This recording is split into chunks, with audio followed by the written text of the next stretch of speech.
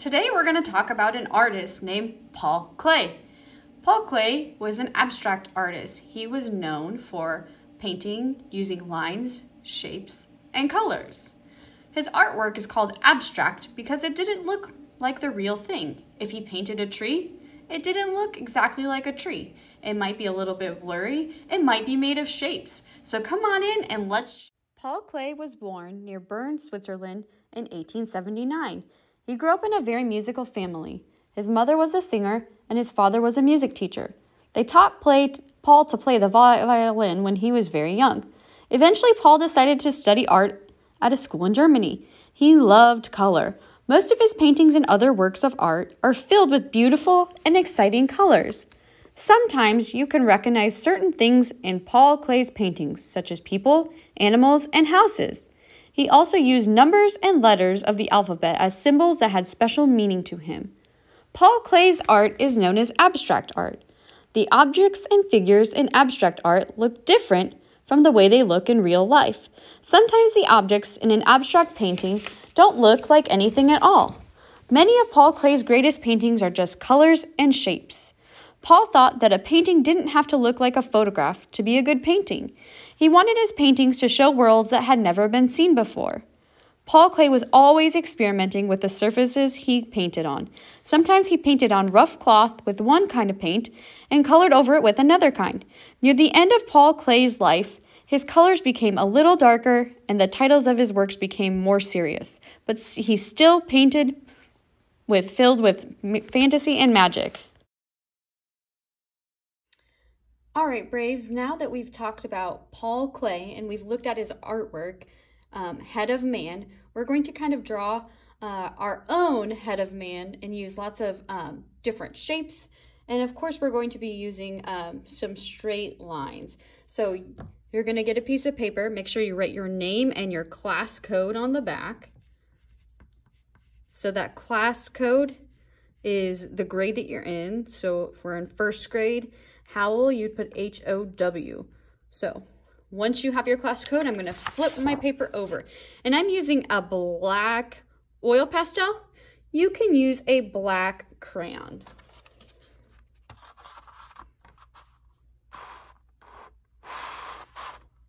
You're going to get, everybody's going to get one paper plate. I'm going to put my paper plate, and I kind of want to put it so there's enough space on the bottom for maybe a neck and shoulders. And I'm going to hold it with one hand, and I'm tracing with the other, trying my best.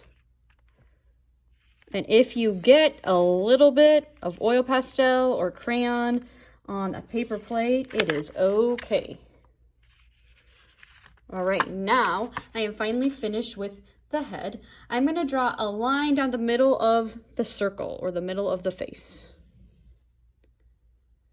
Then I'm going to add a neck and some shoulders. And you could put a collar for the line of the shirt. That's called a collar. Then I'm going to draw a horizontal line. So that's a line that goes right across, side to side, kind of near where the mouth would be. And above, I'm going to put some eyes. So think kind of like an ellipse or like a football. And these eyes, mine are going to touch. Yours could be different if you want them to. Make a little pupil. And now on the corner of the lines, I'm going to draw two lines, kind of like a box. And then down here, I'm going to do the same thing. A straight line down to the side. So almost like two boxes. That is actually going to be the nose. So if you want to, you could add a mouth somewhere down here. I think I'm going to wait, and then I might add a mouth later. I'm going to add some shapes from the eyebrows, and I'm using a triangle, kind of like Paul Klee did, just to try a different eyebrow shape for fun. And then, oh, we already have the shirt. You could add different lines. And now here's where you can kind of go, and you can add lines to make more shapes. So I might add a vertical line, so straight up and down line here. I might add a horizontal side to side here. You might even want to add a diagonal. It is totally up to you. However many lines that you add, those are the lines you're going to have to color in. So I have a bunch here, and it looks like I forgot my nose. So however many lines and shapes that you want to add, I might, there. Once you are finished and you have your head of man with all the lines in it, then you are going to use oil pastels. If you don't have oil pastels, you can use crayons, and you are going to color. So you might want to think about colors on the color wheel. So the color wheel is a tool that artists use that shows all the different colors. Now, I know there's other colors that aren't on here, but there are 6 main colors on the color wheel. So red, orange, yellow, green, blue, and then violet or purple. Sometimes you might see a color wheel that has like a red orange or a yellow orange. This is just a basic one. So I think I'm going to try analogous colors, and those are colors that are beside each other on the color wheel. So red and orange are touching, they're beside each other, they're analogous colors. Orange and yellow are analogous, yellow and green, blue and green, blue and purple and red are analogous. But you could color yours however you want. So I'm gonna start with blue, and I'm gonna fill in, ooh, I like this blue. I'm gonna fill in the entire shape with this blue. And make sure you're taking your time trying to fill in all of the white spaces. The next color, since I'm using an analogous color, blue is touching purple or green. So I think I might do green.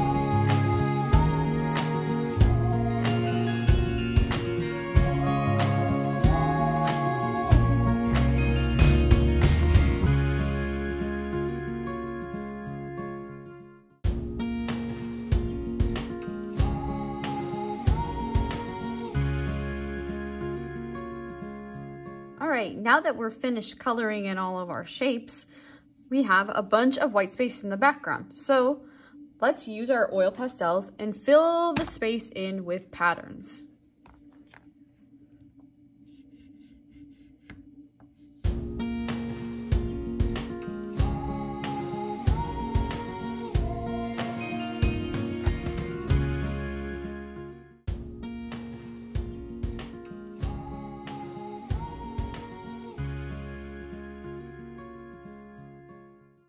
All right, now that I have patterns filled in my background, we are going to paint.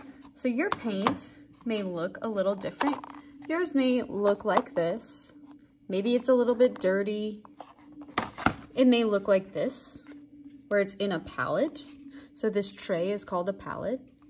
Yours might even look like this, where there's some cardboard. No matter what of these 3 that you get, they all work the same. So I think I'm gonna take my paint palette. They're watercolor paints. All of these paints that I've shown you work the same. So I'm gonna try to choose one color. And I'm looking for a color I haven't used very much of. So it looks like I've used quite a bit of blue. I've used quite a bit of green. I could maybe do purple.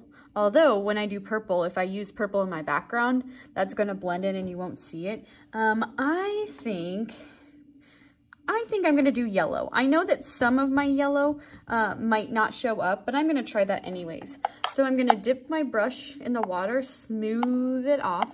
I'm not smacking it, I'm just smoothing the extra water so it goes back into the bucket.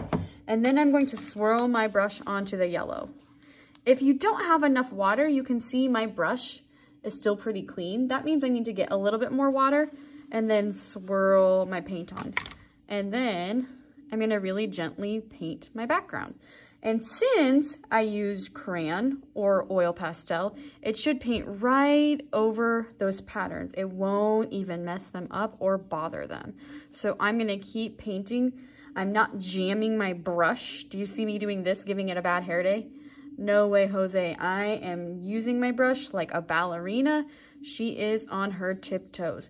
So I am painting my whole background, taking my time. You might get a little bit on the table or the desk. That's okay. We can always clean that up afterwards. If you are at home and you're painting, you might want to get another piece of paper, put it underneath you, and that way, if you paint, you won't get it on your table. It'll go right onto that other piece of paper to kind of protect your surface.